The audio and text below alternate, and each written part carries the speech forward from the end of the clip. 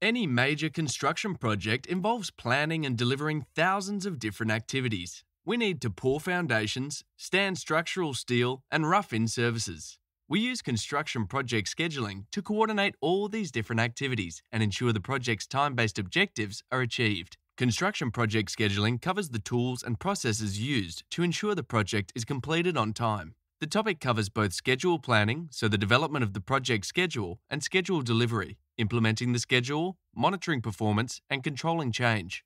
The focus of project scheduling is on the development, monitoring, and control of the project schedule. The project schedule is an end-to-end plan of how to complete all the project scope. It tells us everything we need to do, when we need to do it, and what order we need to do it in. The project schedule contains all the activities required to be completed to complete the project scope.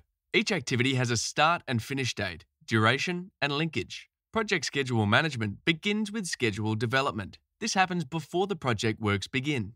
We need to first develop a schedule. Schedule development consists of taking the project scope and turning that into a project schedule.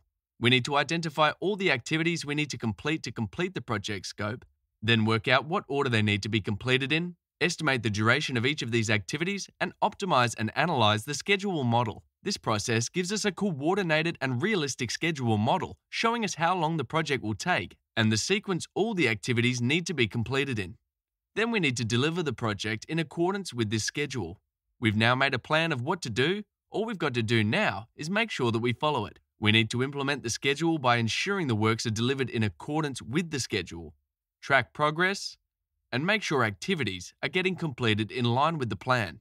Analyze any variances and identify causes of slippage and apply treatments and manage change when required. Project scheduling isn't complex, but there's definitely a fair bit to it. There's a reason construction projects are notorious for running late. With thousands of activities and linkages, changing circumstances and risk, it's important to get project scheduling correct. Our introduction section will introduce you to the basics of construction scheduling and the key concepts you'll need to understand. We'll spend the remainder of our introduction going through the importance of the topic, the difference between planning and scheduling, the project lifecycle, levels and the types of schedules, the schedule development process, which will be a very basic introduction before we do a deep dive in Section 2 of the course, schedule delivery, again this will only be a basic introduction before we do our deep dive in Section 3, scheduling software, and the roles and responsibilities of different team members involved in construction project scheduling.